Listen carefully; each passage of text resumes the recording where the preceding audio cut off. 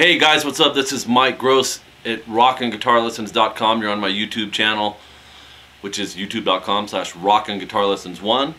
If you haven't checked out my website, it's coming in June of 2012. Please check it out. There's some cool stuff going on there.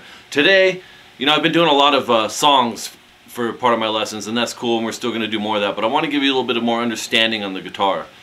So, today what I want to show you is the 12 notes on the guitar and how they work in a common sense basic way. So we're going to use one string today, the low E string here up top. It's the low E string, but it's also going to be our start note, which is E. We're going to move what's called chromatically, which is one fret at a time, or a half step at a time. A half step is one fret. So, and by doing that, you're going to learn all 12 notes on one string. So it goes like this. We have E, and we're not going to put a sharp on E. We're going to go to fret 1, that's a F. And I want you to think, this is basically the musical alphabet, how it works. So after E comes F. Musical alphabet goes A through G sharp. Okay, sharp is like the tic-tac-toe symbol. That's what symbolizes sharp, okay? You also have a thing called flats. We're not going to get into that right now. I just want you to understand this concept. E, F always comes after E. And you can use your first finger for all this, it doesn't matter. After F, we have what's called F sharp on fret number 2. After F sharp, we go to G. After G, we go to G sharp. That's as far as you can go in the musical alphabet. Think of it like the Z in our ABCs. You go back to the very beginning.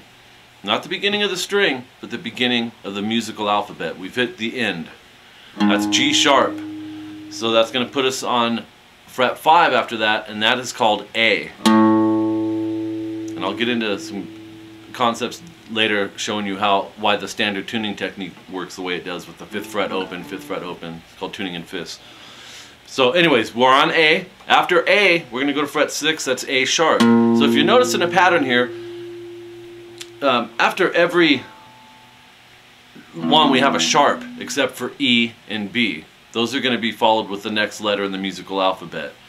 F comes after E. C comes after B. All the rest are going to have what's called sharps after them. So we did A on 5, A sharp on 6, B on 7. What do you think that one is? If fret 7 is a B, fret 8 is going to be a C. We're not going to call it a B sharp. It's a C. Let me get up a little closer here for you guys. Okay, so we have C there. Fret 9 is C sharp. Fret 10 is D. Fret 11 is D sharp. And fret 12 is E. In my previous lesson, I talked to you guys about octaves. We went through the whole cycle of notes starting with what? An E. Nothing repeated on this one string until we hit fret 12. If you look on your guitar, most of them have those 2 dots there on the 12th fret. Those are sight markers, and they're there to help you kind of know your spot. So fret 12, I want you to think of it like this, is the same as an open. It's just an octave higher. They're the same note though. So I'm going to quickly go through this again for you. Okay, and I'm going to get up close for you guys on this one. E open. F fret 1. F sharp is fret 2. G is fret 3. G sharp is fret 4. We've hit the end, remember, of the musical alphabet. We have to go back to the beginning of the musical alphabet. That's going to be a A, which is right here on the 5th fret. A sharp is 6. B is 7. What comes after B? Not B sharp, but C. So C on 8. C sharp 9. D 10. D sharp 11. And E again on 12. That's the octave from the first E that we did. Open E, 12th fret E. And check it out. We're not going to go into this really anymore today, at least in this lesson, but if the 12th fret is equivalent to the open, which is the E, then fret 13 should be equivalent to fret 1. Okay? That's a F, we go up here to fret 13, we have an F again. So that cycle just repeats, guys, is what I'm getting at.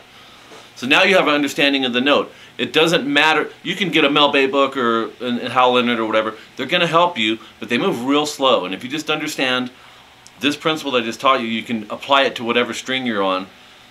You know, the next string is an A string, okay, not an E.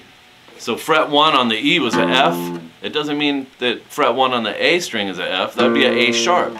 A sharp follows A. So just grasp this concept and play it linear on one string and follow through it. E and B, no sharp. Just think that way for now. Okay? Everything else you call out has a sharp on it. And this will help you, man, when you get into soloing and different things and you want to find your root note, or not just the root note, but other notes in the scale. If you have that point of reference of knowing, you know, if there's a rhythm in G sharp or whatever.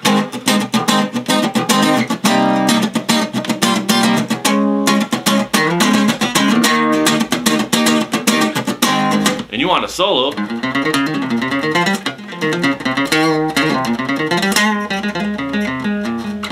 Or whatever, I'm just doing whatever to show you an idea. But you can always use that root note as your point of reference.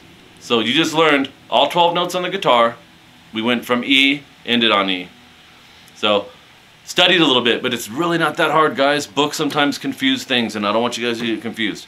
Okay? So you just learned the 12 notes. Go check out my website coming in June of 2012. You are on my YouTube channel, Rockin' Guitar Lessons 1. YouTube.com/rockinguitarlessons1. See you soon, guys.